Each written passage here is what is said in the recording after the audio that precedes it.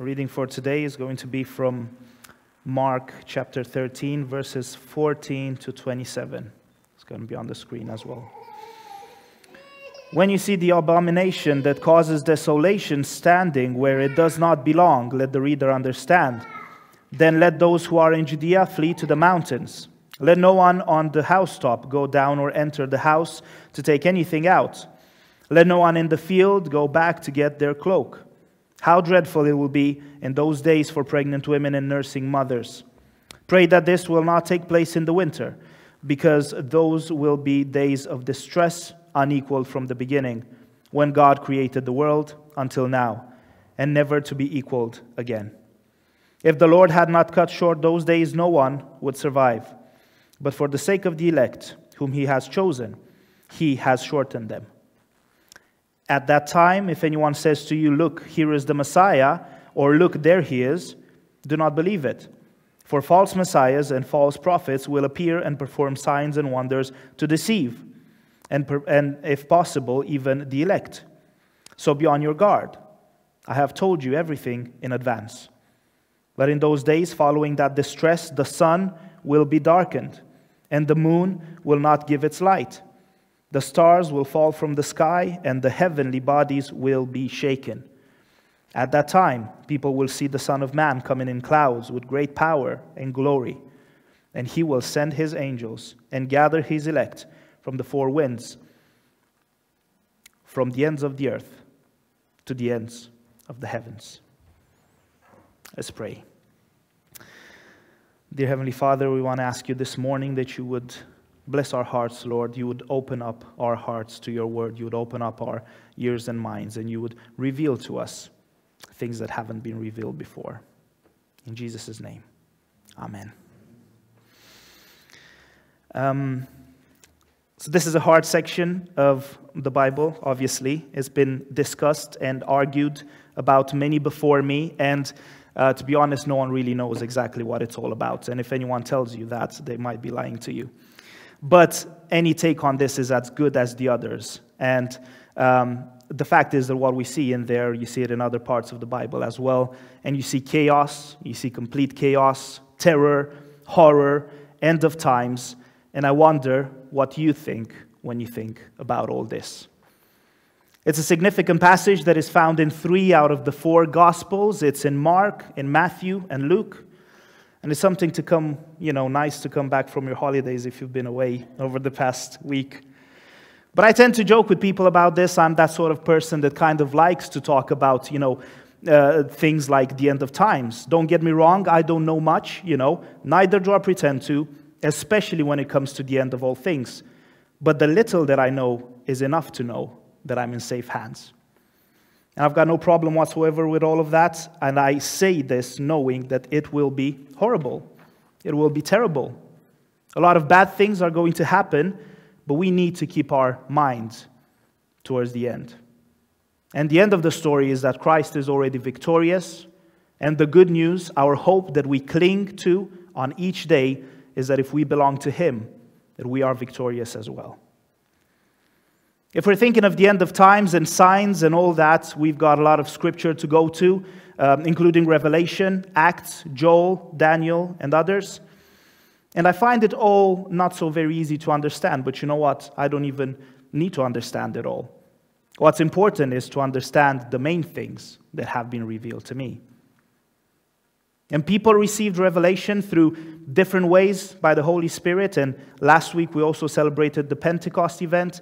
And some of you know this already, but there's a strong connection between Pentecost and the end of days. Do you know what it is? The connection is this, that at Pentecost, the end of days have started. So now, ever since that day, we are living the final days. How do you feel about that? Do you feel anything?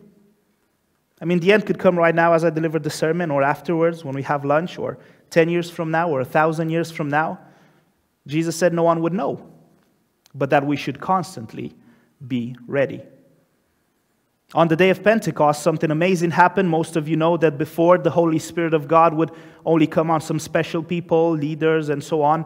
But now everyone that believes in Jesus Christ as the risen Lord and Savior receives the Holy Spirit and also different giftings from the Spirit.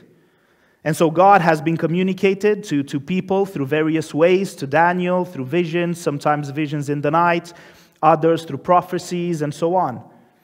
And dreams are the primary way in which God chose to communicate to me ever since I was a kid. And it's one of the things that you don't choose when it's really happening, and I'm humbled that God uses me in that way. But when a dream or prophecy comes, and we've encountered gifted people that prophesied about something, and then, it was sent from God, it came to fulfillment and all that. But I also want to raise an awareness and to tell you something that Jesus said. That some people would use so-called gifts in order to manipulate and make people do what they want by putting before their words, "Thus says the Lord." And therefore we have false prophets and false messiahs all over the place, and it's quite hard to tell the difference sometimes. And in my personal life, I've discovered that there are three potential sources for dreams, visions, and prophecies. One of them, it can be from God. The other one, it could be from yourself. And the third one, it could be from the devil.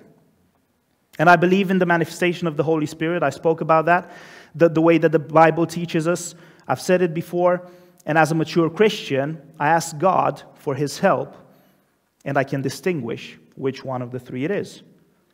But there were times in my life where I believed everything that I dreamt was from God. Or other times I believed that God doesn't love me anymore because He doesn't send me dreams anymore. So I choose to open up in this way because I know that there are plenty of people that have struggled with this. They have been hurt by churches in this way, where they might have gone to church and said God healed them, and then the church told them that God doesn't do that anymore today. And I know there's also been people trying to profit from others because of the end of days situation. I know of people that have been manipulated into doing things because they thought the person was speaking in the name of God. So there's been a lot of hurt around some of these issues. I want to tell you today, in case you don't hear from me ever again, but you always need to filter what you hear through the filter of the written word of God, the Bible. Because if there's one thing that I'm sure of in this life, is that God doesn't contradict Himself, and that the word of God is never changing. It's the same yesterday, today, and tomorrow. And in there, you will find more than you will ever find in any human being. So for me, it's inconceivable that a Christian person can come and tell you that they don't spend time dwelling in the Word of God, or that they don't pray with God. And I remember this preacher saying once, if you as a believer now don't pray to God and worship Him here on earth, what do you think you'll be doing for eternity once you die? If praying and spending time with God is boring to you, what do you think you're going to be doing in heaven? And so God reveals stuff to us through prayer and studying the Bible. And it's important that we read our Bibles daily and we pray, because you cannot even go to the corner shop without the help of Jesus. So you need your Bible the way that you need air. You need prayer the way that you need breathing. And in this book, front to back, there's a vast amount of gold that you can dig into every day. And every day you do it, you will not become poorer, but in fact you'll become richer in knowledge and wisdom from God. And so the reason we're here today is because ever since, we've been together, we've went a lot through Mark. We had a series of Mark just now, and if you know me, you would also know that I don't just skip over and select various Bibles, verses and so on. And I was speaking to my supervisor over the past week and the field placement and all that, and I told them about the passage, and they said it's one of those passages when they come across to it, they rather go on stage and say, well, today I'm going to speak about John 3:16 to you, because it's of that intensity. But here we are. And we're not skipping the good part, which is the end of times, because this is very helpful to all of us. You don't know who you're going to encounter this week, that you might be pointing them towards Christ, because the world as we know it is ending. This is the reality. The world had a beginning, created by God, and the end is going to be brought by God as well.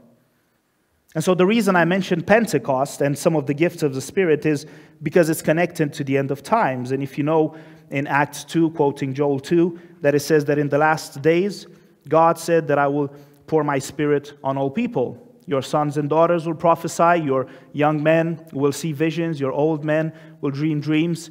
Please don't dream dreams during my sermons. But when you think of the end of all things and all that, what are you thinking of? Are you thinking of zombie apocalypse? I don't know. That's quite popular. Are you thinking of experiments going wrong? Are you thinking of nuclear explosions? You see, one of the things I don't want to happen to you is going away today and constantly be in fear because the end might come this instant. Oh, what would I do? No, I simply want to raise an awareness and to tell you that you need to be on guard, that you need to put your life straight in order, and you need to get right with Christ, whether you're saved or not. That's what Jesus said. Be on guard. Be alert. And before the pandemic, God revealed something to me through the Spirit. He revealed to me, and it was one of those occasions where I just got the main point because I didn't understand anything else that was happening. But I saw the horsemen of the apocalypse in Revelation come in one by one, and in order, with the right colors, because I checked the Bible afterwards. And if you ask me now, or if you ask me beforehand, I don't think I know them all in order or by colors or all that. But to me, at the end also, it came like a round-shaped city, tower, whatever it was. And what I received from God was that something big was coming. In my mind then, it was the end of all things, but that those that put their trust, this was the important bit, that those that put their trust in the Lord will be protected, they will be kept safe. And so shortly after, the pandemic happened, and we all remember the pandemic, the fear, the terror, the lack of toilet paper. But some of us thought, but some of us really thought we're not going to make it. And I know that some people didn't make it. But you see, in all things, when you don't have anything to hold on to, no hope for the future, or you've got worries or anxiety, you need to hold on to Jesus, and He will help you. And even if death, physical death comes, we have that assurance through Jesus' promise that we will be with Him in heaven. And so the gospel says that at the end of days, those will be days of distress unequaled from the beginning, when God created the world until now, and never to be equaled again. And so this is a serious warning for all of us here today, whether we're saved or not, that there is one winner in this story. When the ultimate judge returns, Jesus Christ, He Himself is the winner, and He will judge everyone based on one thing. And it's the responsibility of those that know Him to go and tell others that don't know Him. Because everyone will be judged, not based on how they've lived your life or not, or although we will be held accountable for how we spend our time here on earth, but we will be judged based on if we knew and followed Him or not. So how far are we from all that? I honestly don't know, but having a look, let's have a look at what's going on in the world. Again, I'm not saying it's here, it's happening, run for your lives. I'm just saying be on guard because things look crazy out there. So first of all, we have the devil dancing and having fun, running loose all over the place, messing up with people's minds, and even singing at festivals and awards and places like that through people that impersonate him and they dressed up like him and all that. Even in some churches I saw recently, during their Easter service, there's some demonic stuff there that I'm not really very happy with, but people were happy in those church settings with. Worldwide pandemic, you can tick that box. We talked about it. We've had others throughout time, maybe, but this is the one in my generation, so I can speak about this one. What else? Thirdly, the number of the beast. This is an interesting one. It's literally just around the corner if you think about it. You've got places like Romania. I don't know if you heard of this, but they voted for a law where the government, can take kids away under certain conditions. There's other laws that they're doing together now to try to change that and amend it, and the whole situation is a big mess. They're trying to force people to do things. During the pandemic, my mom was in Romania. In case you didn't know, she said that one of the things were that she wasn't allowed into a supermarket unless, they were vaccinated against COVID. And this is where all the trouble starts. You need to understand that you cannot just make people do things. This is not right with God. And take away from them the will, that God gave them. And people were forced and are forced to do things against their will. You had, in the UK as well, we had it. Some of you know that, heard of nurses and care home workers, and they've been fired for not wanting to get the COVID vaccine and so on, and how they've been trying to sort that mess up and all that. And you can think whatever you want about all this, but the reason why it upsets me and why I'll never be okay with anything like this is the fact that no one has the right to force you into doing anything. But in a similar way, perhaps, we will, the Bible says, that's what it says, that we will be asked to bear the mark of the beast in order to buy or to sell. So we will be forced into choosing between leaving or starving, or everything else that you require payments for: gas, electricity, petrol, all that, everything. You already might have heard of microchips and implants under your skin and plans to store all your personal data and bank account details so you could pay with an implant under your skin and so on. We're living in a world where technology enables us to do plenty of stuff, good and bad. Again, this is not meant to scare everyone, but it's meant to be a wake-up call for all of us to be on guard, as we don't know when the time or the hour when it's all going to end. What else? War started between Russia and Ukraine. You know the details. I won't go into the details and how this could, possibly affect the whole world and all that.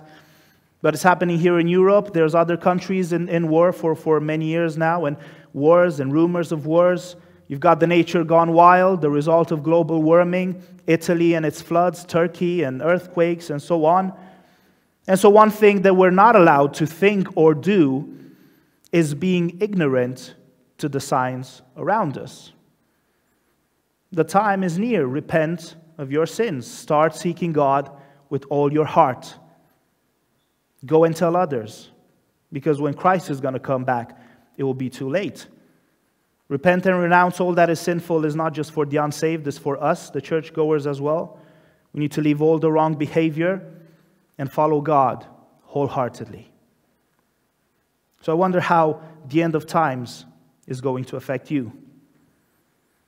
You see, I love this illustration of the tree in Psalm 1. Most of you know it. Psalm 1 says, "Blessed is the one who does not walk in step with the wicked, or stand in the way that sinners take, or sit in the company of mockers, but whose delight is in the law of the Lord, and who meditates on his law day and night." Read the Bible, meditate, pray on it. Why? Because that person is like a tree planted by streams of water, which yields its fruit in season, and whose leaf does not wither. Whatever they do prospers. Not so the wicked. They're like chaff that the wind blows away. Therefore the wicked will not stand in the judgment, nor sinners in the assembly of the righteous. For the Lord watches over the way of the righteous, but the way of the wicked leads to destruction. You see, the chaff, most of you know about the chaff, it gets blown away by the wind. People of God, God is doing some sifting in the world.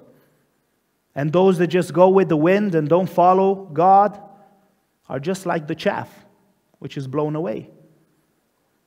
But those that follow the Lord will be like the tree planted deeply in Him. And no matter what comes against this, even when it's broken and bashed and falls to the ground, its roots will remain planted in the Lord. Be aware that there are people in churches all over the world that behave like the chaff, and at the slightest sight of adversity are being blown away where the wind takes them, along with the sinful nature of the world around them. But the one who will remain faithful until the end will be saved. That's what Jesus said. I want you to know that the chaff-like people that don't focus on Christ will go wherever the wind takes them, because they want to be part of both camps. I've spoken about this some while ago. You cannot consider yourself a Christian to go on a Sunday, make sure that at the end you will go to heaven, and the rest of the week you're like the world. Like the world, I mean worldly, sinful, acceptant, and so on, of anything that says or goes against the holiness of God. No. The people that follow God wholeheartedly will honor Him.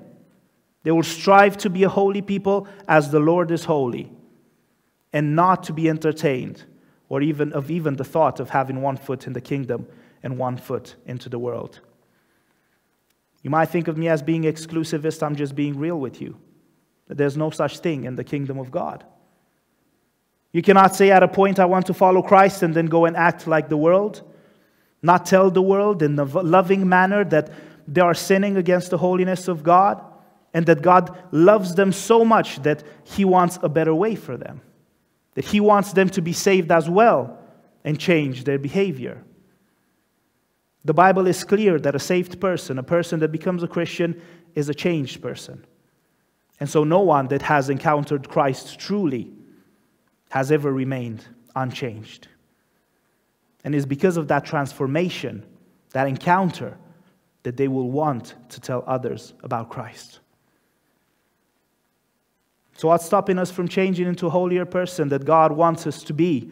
It could be our own ambition. It could be our own ego. It could be our own self-sufficiency and the fact that we think that we are okay just the way we are and we don't need changing. We are not okay just the way we are. But we have someone that has sacrificed his life in order so that we could become enough. And those that don't accept him, believe him, and follow his teaching will not get to see heaven. And that is very sad. And the other illustration that I really like a lot is the one that Jesus used about the house built on the sand compared to the house built on the rock. I'll tell you this, after looking at some events around the world, the end of times and all that, if your life is built on the sand, or if you fall away from Christ with every adversity that comes against you, or even if you're in church and you're with God, but then the moment you stepped outside the church, you're with the world, accepting, participating, even ignoring sinful ways of the world, you will go down, and you will go as the wind blows. Doesn't even have to be a cataclysm. It could be any sort of trial. But if you build your house on the solid rock, you will know who you belong to, and you will know that you are in safe hands. And if you don't know Christ today, I've got some good news for you. You can still start building your life on Christ by accepting that He died for your sins on the cross, by accepting Him as Lord and Savior, and by following Him. The end of times doesn't look good for anyone. Unfortunately, especially for those that don't know Christ or choose to ignore Him. But for us that do know Him, we've got that hope that we are on His side. You see, no one knows when the end is going to come, but instead of getting comfortable and thinking, sure, it's not going to come in my time, what if it does? What then? Wouldn't it be better to be on guard? One of the best advices that I can give you, that comes straight from Jesus, is be on guard. Set your life straight with Christ so that you would know where you'll end up when the end comes. And so the main point that Jesus is making is that yes, this is all going to happen. And you can get as lost as you want in the whole, the elect and predestination debate if you like, and I'm stepping out of it. I'm not going to get into that today, but you'll miss out the point.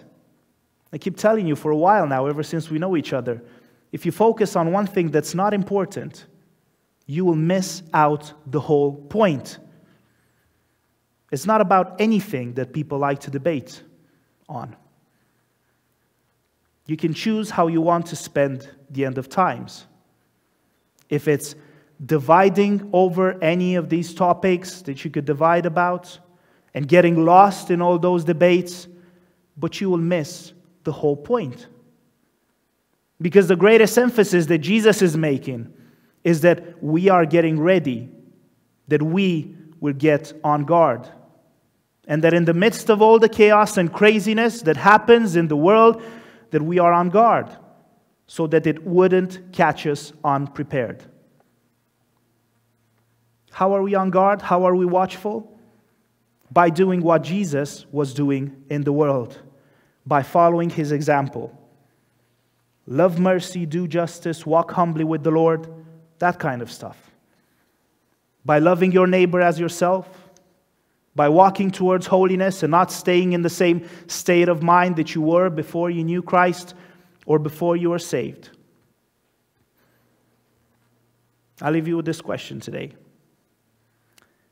How do you choose to spend the end of time? Amen. Hey, thanks for watching Whitchurch Baptist Church YouTube. If you're new to our channel, why not subscribe? That way you can know when we post new content. Make sure you leave us a comment. Let us know how we can pray for you, what spoke to you today, and where you're writing from. And also share these messages with one of your friends if you find them encouraging and inspiring in any way. Hey, listen, if you're able to, why not join us in one of our services at our physical location? All our details are on the website. I'll see you there. God bless you.